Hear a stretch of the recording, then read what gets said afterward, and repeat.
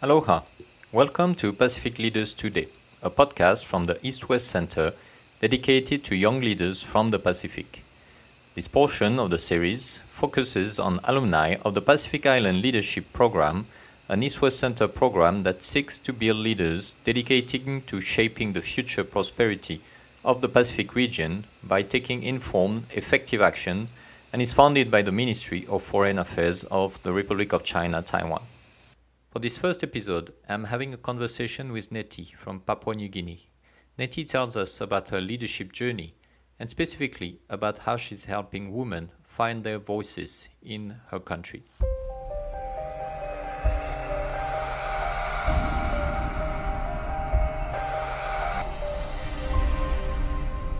Netty, welcome. Hello.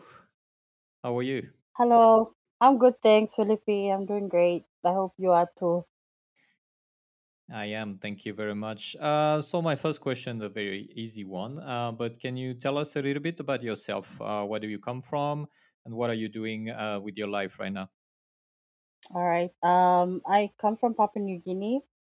Uh, I am a lawyer. Still am one.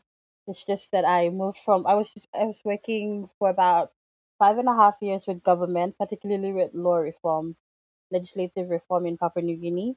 That's since coming out from law school. And as of May last year, I had transitioned to work with the bank in the areas of legal compliance and other community engagement as well as part of the bank's program. And I have a kid, I have a child, I have one baby.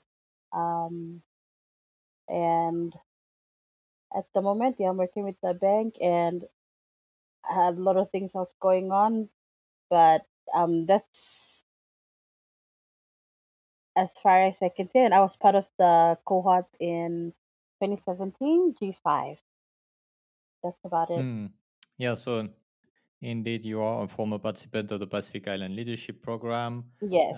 run by East West Center and funded by Taiwan.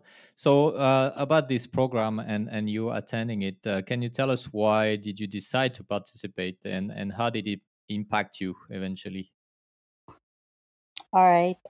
Um, my the reason why I had participated in the health program in the year that I did was I had initially, like, as part of my job, I traveled throughout the region doing law reform work, but not necessarily. It was basically on research on what the rest of the Pacific, like rest of the region, was doing with certain pieces of legislation, especially the ones that were dealing with women and children and other human rights, or yeah, other human rights causes.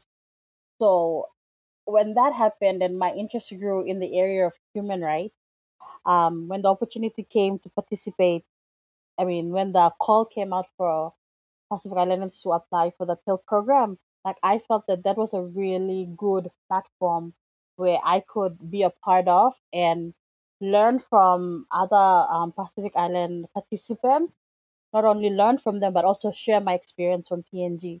So it was more of a learning curve for me, Mm. and also on the other hand, it was for me to see what the rest of the world was doing as a region, not necessarily the other parts of the world, but what the region was doing and what were the priority areas in this region and how they were going about it. Because there was not so much collaboration within the Pacific. Like, we only had the Pacific Island Forum and the Melanesian Spearhead groups, and this conventions happen at, like, certain years. Like, they're not really annual events, but it comes out at the time when they're scheduled, either biannually or after 4 years. And discussions are made at that level, but they're not followed through till the next meeting is done. So there wasn't that much collaboration within the region, and because maybe, like, for my previous thought was maybe because we had different agendas, that's why. So I wanted to be a part of that group to at least learn what was it that was our common agenda. So then, being in government, like in government and policy making and legislative reform, like, we could push those agendas out. And if other people saw what we were doing here in PNG, they'd want to be on board because that is what they're also, what these are probably the same issues they were facing in their country. So that was like the biggest scheme of things of why I wanted to be a part of this group. besides, of course, like traveling and Mm, seeing other parts of the world as well. Yeah. awesome. And so you've attended a leadership program. So I'm guessing that you see yourself as a leader. So how would you describe yourself as a leader and why? I would say like leadership.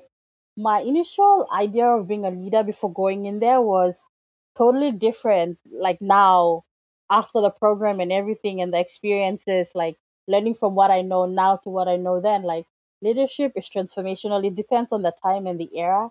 What leadership that my dad had been practicing and his dad has been practicing is totally different from like now that I am in here. I'm born in this era and I live in the city and not from my community.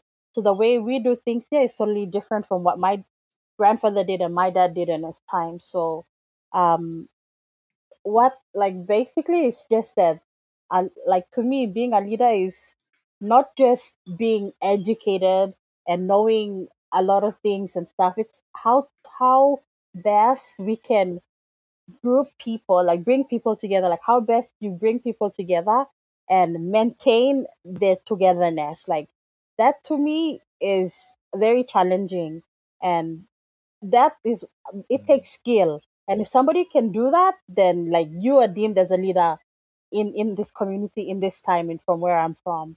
Like, cause leadership here, maybe the principle still stands because you go before and you lead for your people, but it stems from different communities. Like different communities view people differently, and then they are like they say that, oh, this is our leader because this person does this for us. It could be different from another community, so it's transformational depending on where you are and what time it is, like what era it is. So that's mm, how I came out of the training. Like when I came out of the training, that's how I viewed leadership.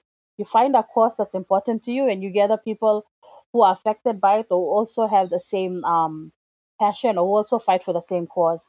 And then once you group those people and you start speaking for and on behalf of them or with them, then that is what leadership is like. Because you cannot solve the world issues. You can only solve what you're passionate about or what is more important to you. So that's how mm. And then I see this. Yeah. interesting. So, if I understand you correctly, leadership is highly contextual. And so, in what way do you see this conversation around leadership as such an important topic in this specific region that is the Pacific? Okay. At this time, sorry, can you just repeat your question? I didn't get the last bit. Yes. So as I, if I understand you correctly, leadership is highly contextual. So I'm guessing in Yeah. the Pacific it has a different flavor to it. And so, why is it so important to talk about leadership in the context of the Pacific?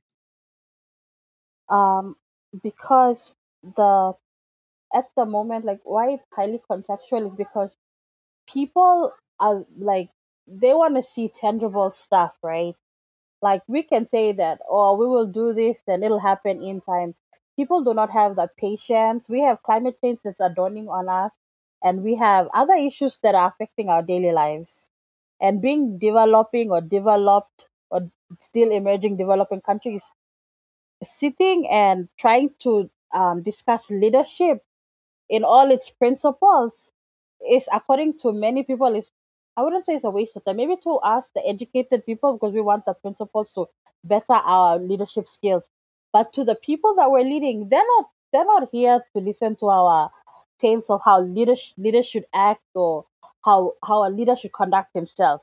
They want to see tangible results. So as a leader, it is stressful and it's a pressure on you to show your people that, yes, this is what's happening. This is what we're doing. See, we did this and this is what we're getting. They want to see results there and then. And it's very stressful and very challenging to try to meet the demand. Because once you're a leader, people expect results. And if you do not Mm, produce the results within a time frame, according to their time frame, you can, like, for example, here in Papua New Guinea, the accounts, the PNG finance accounts closes in November. So I'll just give a typical example of what happened to us in my community, the community that I grew up in, where my parents live.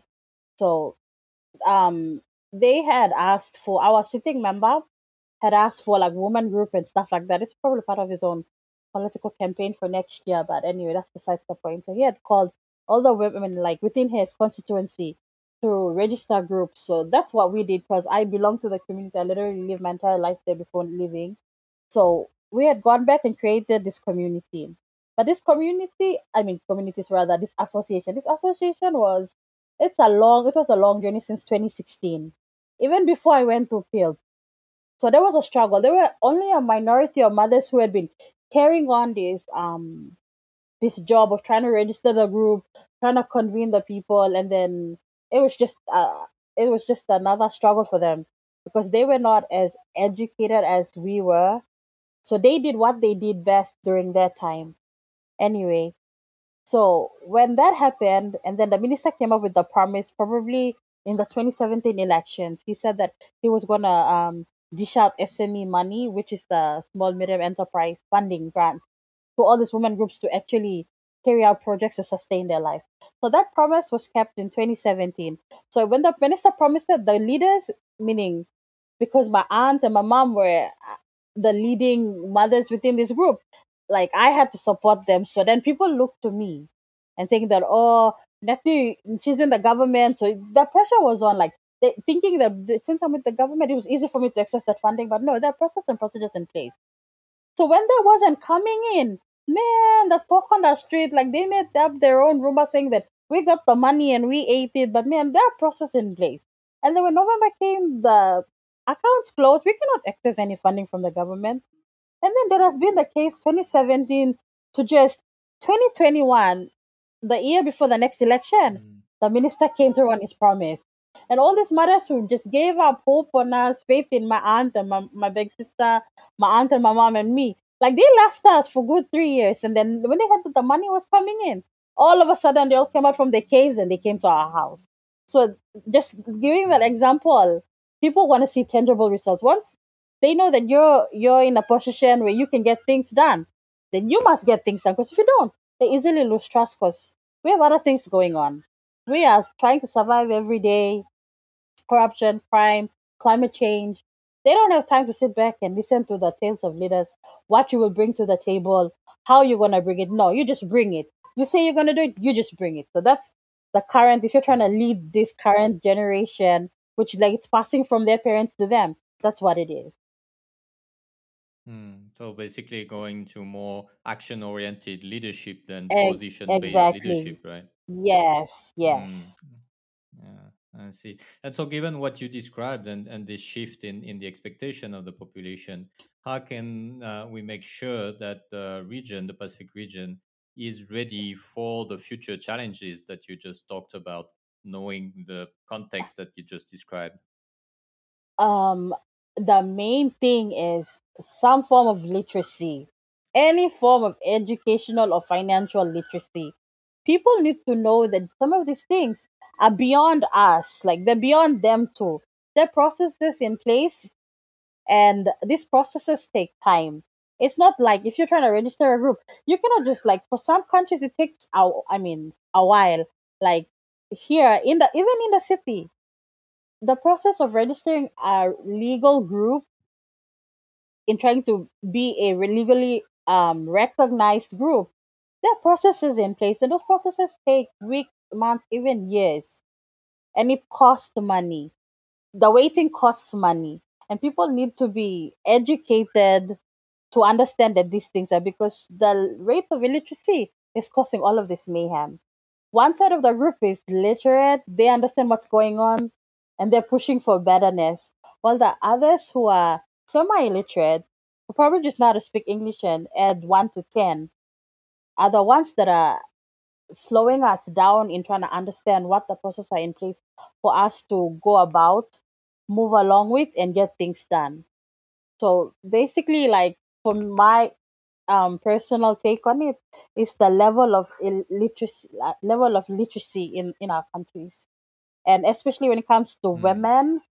Women have a highest rate of illiteracy right now at the community level, and these women, when they're girls, if they're not educated to a certain, I mean, basic education is fine, but it only teaches you A to Z.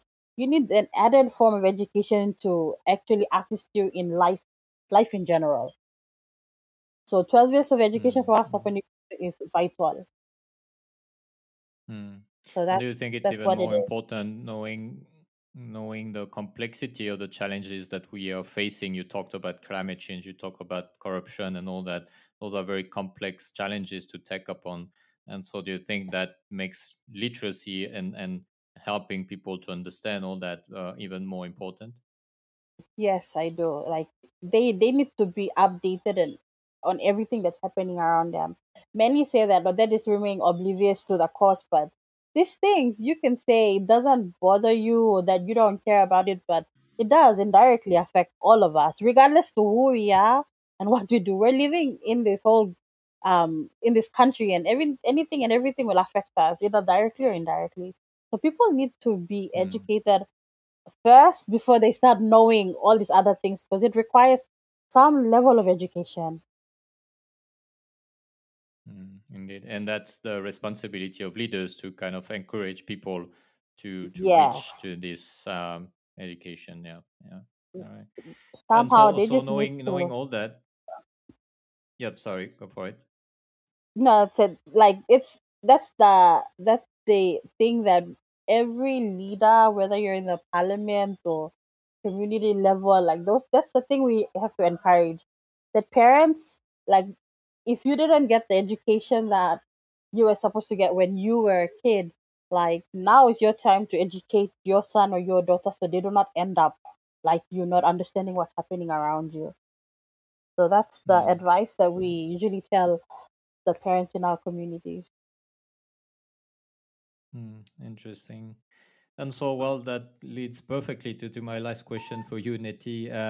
If you had to give any advice or recommendation, or just simply sharing something that is important for you, for people to listen in the Pacific right now, what would you like to tell them? Um, there is collectiveness, like collectiveness in the voices if everyone works together. Like we've tried. We've tried to just be a group of family only trying to move change in our country rather, move change in our community, and that didn't work. We were only getting bettering ourselves, but the rest of our people were not getting far. So there is power in the collective. By the time you influence one family, then it influences the rest of the community as well. And I could never stress this enough. Like education initially when I went to PILP, I just thought like education is a privilege, fine. Like leadership, so long as you have people in the same group who fight for the same cause, that's fine. But you can have the people in the same group fighting for the same cause, but if they do not have the level of understanding that you have, or at least understand what's going on, then they're just a load of baggage you're just dragging on when they're not understanding what you're fighting for, whatever your cause is. So as much as possible, we have to instill this idea in our people. It doesn't have to be like the formal education. Like many people, maybe for the children, yes, but for the ones who have already left school a long time ago, there's adult matriculation. So long as you know how to read and understand, articulate the English language, which is the universal language of the world, then that's better. You're updated every time. And then awareness, be aware of things that are happening around you, then only these people, our Mm, people and us, we can all contribute effectively. So togetherness is the way forward for us as a region. You can start in your home, in your family, and then a community of people in your own community, and then that builds on from there. It becomes a network of other communities, and that's the way we move. And then we can move our governments for this more collaborative effort.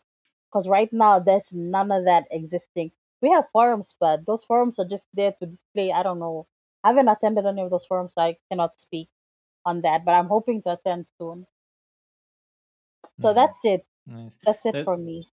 there's there's a word that comes to mind when I listen to you on this recommendation, whether walking together, well, being open to others and educating is like really the word curiosity. So do you think that could be like the core element of your recommendation is to be curious? Yes, definitely. Yes, yes. Curious. We're wanting All to right. change for the better. Many a times we're like timid to change, but change is more good than is bad if people saw it that way, and that there's always room for growth.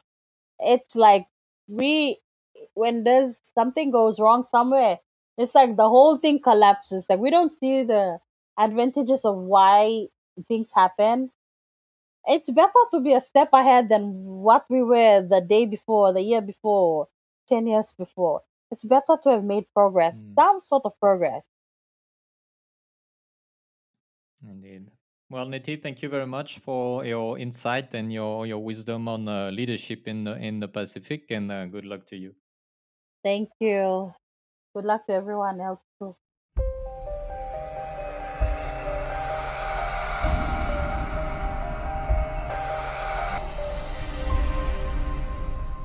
Pacific Leaders Today is the podcast produced by the East West Center, a non-profit organization that promotes better relations and understanding among the people and nations of the United States, Asia, and the Pacific through cooperative study, research, and dialogue.